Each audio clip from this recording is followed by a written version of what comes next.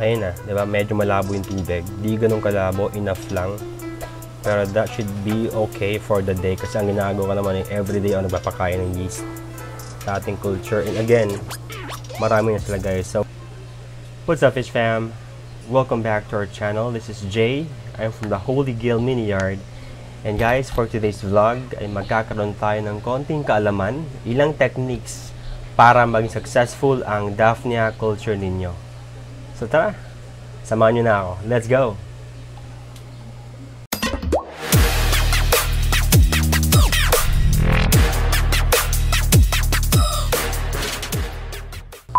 Alright guys, so yun na nga, for today's vlog, magkakaroon tayo, or I'll share to you the techniques that I learned kung paano nga ba mag-keep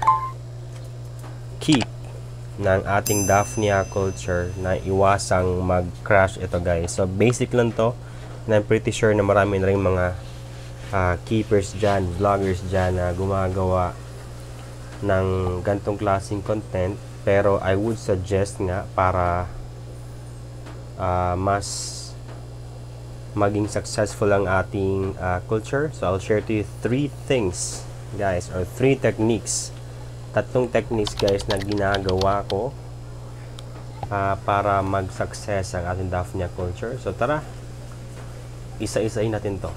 Let's go!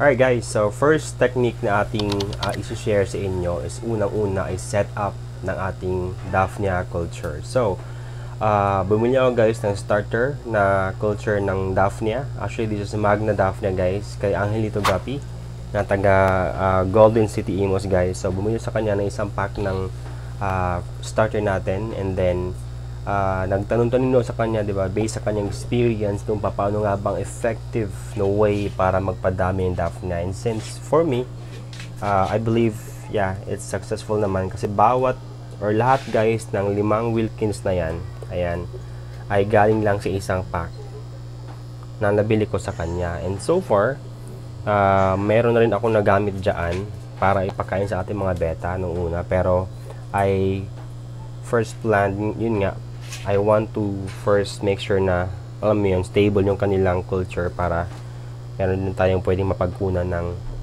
yun, live food for our beta guys. So ayan, unang-una guys, you can use Wilkins. Pwede rin kayo mag-set up ng ref tub, it depends sa inyo, pero sa akin kasi since may maliit lang space ko dito sa aking barracks, ayan, ito lang barracks ko talaga guys, tapos may kahati pang mga aso dyan. Yung bagong panganak na dachshund natin. So I wanted to make sure na maximize ko yung space without compromising nga yung buhay ng ating mga alaga dito. So unang-una yung setup natin guys, ayan, Wilkins lang guys, stock water, tapos nung pagkabili ko ng ating culture, hinati-hati ko sila dyan. Ayan, so ngayon guys, I can see na ang daming malilit na Daphnia. Actually kala ko para siya, alam mo yung kuto sa mga halaman, pero dito ito guys are Daphnia talaga to. Iba kasi lawin niya eh. Yeah, ayan. Tapos, ayan, dami na rin dito guys. Ayan. So, ayan. So, once meron ka ng setup, ganyan mo lang siya. You don't have to put them sa direct sunlight. Yan lang na ganyan. Stock water, Wilkins, tapos goods ka na. Second guys, ay ang kanilang pagkain. Now guys, again, just like what I had before na sobrang maling-mali ako. So, kumbaga, pang 5 attempt ko na to mag-culture ng Daphnia kasi yung previous kong cultures, lahat yung nag-crash. Nag-try o mag-Daphnia Magna. Nag-try din ako ng, or Magna Daphnia. I also tried Moina guys, pero yun lahat nag-crash yun. Kasi nga, nag-overfeed ako guys. Now, there's couple of ways for you to feed yung ating mga Magna, no? So, pwede kayong yung green water. Yan. Pwede rin kayong mag-yeast. So for now guys, I'll share to you yung dalawang bagay na ginagawa ko na for me is effective para mag-culture ng ating Magna. So unang-una guys ay ang ating first setup guys. Bago ko sila guys ilagay, I made sure na meron tayong magawang o mabuong Infusoria Culture, which is ito yon. So, I'll include yung link ng ating previous vlog about how to create or how to culture Infusoria. Kumbaga, ito yung ginagawa kong pang start guys ng ating Magna. So, kumbaga, Wilkins muna, tapos siguro I'll divide this, yung isang ganyang empty cut bottle, no, ng siguro mga pwedeng 5, pwedeng 4, basta depende siguro, tapos dagdagan ng stock water bago mo ilagay yung ating Magna. Ayan, para at least meron silang agad na, alam mo yun, pagkain kasi ito guys ng ating Magna. Ayan. Tapos, I'll share to you now yung the way I feed my Magnas. Let's go. Alright guys, so ayan, let's feed our Magna na. So again guys, the best time na tayo ay magpakain ng ating Magna ay umaga guys, using yeast. Ayan. So ilan sa mga mali or kamalian ko guys na gusto i-correct, which I want to share with you then is, yun nga, huwag kayong masyadong generous sa pagpakain ng inyong Magna guys. Huwag masyadong maraming yeast actually. So konti-konti lang is good. Ayan, so I also use guys yung mismong tubig galing sa ating stock, you know, para at least hindi siya mag-overflow. Kasi man, diba, lagi kayong kumukuha ng tubig sa kung saan-saan, tapos ilagay dagdag dito, baka mag-overflow siya. Hindi ko siya pwedeng lagyan kasi ng butas guys, kasi nga sobrang liit ang ating Magna, baka pagka-overflow niya, mawawala rin yung mga Magna natin, so sayang naman. So ngayon guys, ito lang ginagawa. Dati kasi dinadabihan ko lagi maglagay ng, ng yeast. Ngayon, ito yung yeast na nabili natin, halagang 20 sa bakery. Ayan. So, a pinch lang. Ganyan lang kadit lang guys. Konti lang. Yeah, technically parang konti lang. Parang lugi. Parang alam yung konti lang. Pero, mas maganda na yung konti sa marami. Kasi pag overfeed talaga, namamatay yung mga daphne ninyo. Tapos, pwedeng haluin gamit ng kutsara. Or kung meron kayong mga panghalo dyan. Ang ginagawa ko lang guys ay ganito lang. After a few seconds, di-dissolve na rin naman yung ating yeast dyan sa ating lagayan, ay baso. Yan, okay na. Ganyan na sila guys, medyo malabong part lang. And this is enough para sa 5 Wilkins na to. Siguro once na magdagdag ako, which is, yun yung plano ko very soon, kasi once na maging okay yung setup natin dito, I'll make sure na magdagdag 5 pang ganito guys, using yung ating existing na culture dito guys. So ayan lang, after neto, lagay lang konti-konti dyan. Ayan.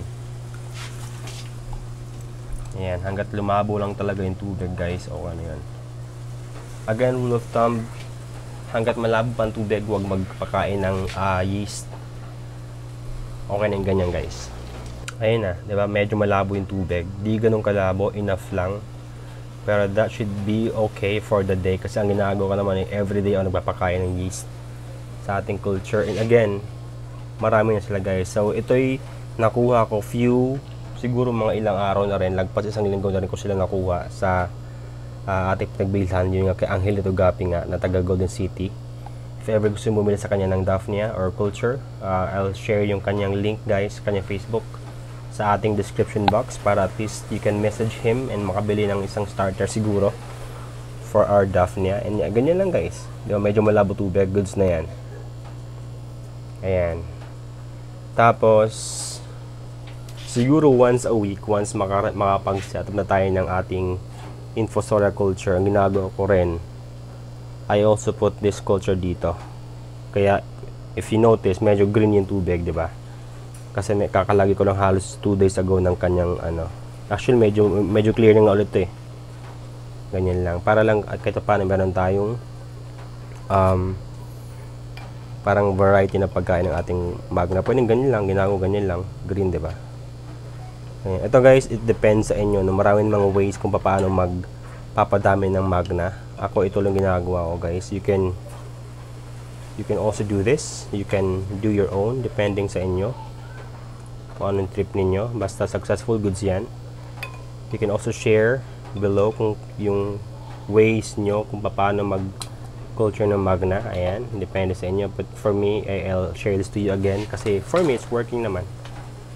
Ayan, so again, this will be the second technique guys. Huwag mag-overfeed guys, huwag masyadong maging generous sa pagkain ng ating mga Magna. Konti-konti lang, diba? Okay na yung ganun. So ito yung ating ginawang culture ng ating Infusoria, no? So yung green na talagang guys, siguro mga 5 days na yata sa labas yan. pwedeng direct sunlight first few days, tapos the next few days, na lang, shade lang. Ayan, kagaya na ito, sa loob ng bahay, di ba? Ito yung isa sa mga culture ko ng Infusoria. Ayan guys, tapos, ayun, kapag ka-feel nyo marami na masyado sa isang Wilkins nyo, third technique guys, ay gumawa ng panibagong setup. The more culture you have, the better, para meron kayong backup kapag ka nag-crush ang isa, at least di lahat-lahat. Ayan, actually ito, ang dami na ito guys, ito marami na yung laman yan. So ang plano ko nga, after magawa ko yung ating lagayan dyan na rack for our betta fries, or rather betta, yung buong area na to, gagawin ko yung lagayan lang ng ating mga Daphnia Culture. Ayan guys, ganyan na kadali, and I hope na you will learn something from this vlog, and also sana nakatulong ako para kayo naman ay makapagpadami ng inyong mga Magna Daphnia para sa ating mga bettas. Alright, Fish Fam, I just hope na I was able to help out, to at least share yung aking nalaman sa pag-culture ng Magna Daphnia. So if ever meron kayong ibang katanungan, please don't hesitate to comment down below dyan, para at least we can share our thoughts and also share tips para sa ating ibang mga ka-fish fam dyan. And ayun, if you like this video, kindly like, share, and subscribe na rin po, and kindly hit our notification bell kasi meron tayong upcoming vlogs na paparating, naka-line up ngayon guys, since medyo may free time na tayo ngayon after nating magpuyat sa ating bagong baby. So again, maraming ulit salamat ulit sa ating mga supporters dyan, and medyo marami ang naging utang guys sa inyo. So today we'll have our shout out. So Fish Fam, this is your shout out. So una shoutout kay Samuel Fishes, ayan, keep it up bro. Pati na rin kay Fish Love Gaming, ayan, shoutout sa inyo. Kay City Guppy, ayan, kay Marsander Matugina, I hope I said your name right, ayan. So pati na rin kay Jerome Lagasca, ayan, so bro, shoutout sa iyo.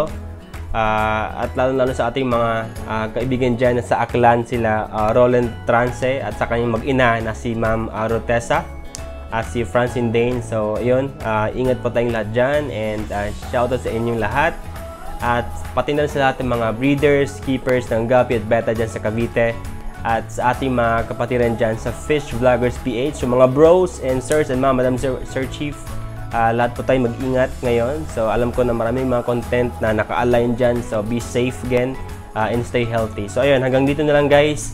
Maraming salamat sa inyong mga suporta. See you sa ating mga paparating mga vlogs.